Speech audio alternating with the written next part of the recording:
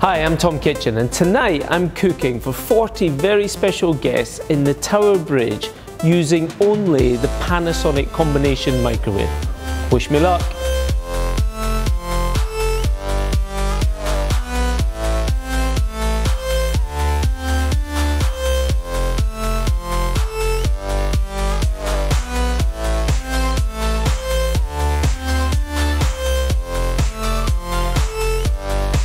Well, I hope you enjoyed that. Everything that you have eaten so far has been produced in this wonderful Panasonic microwave.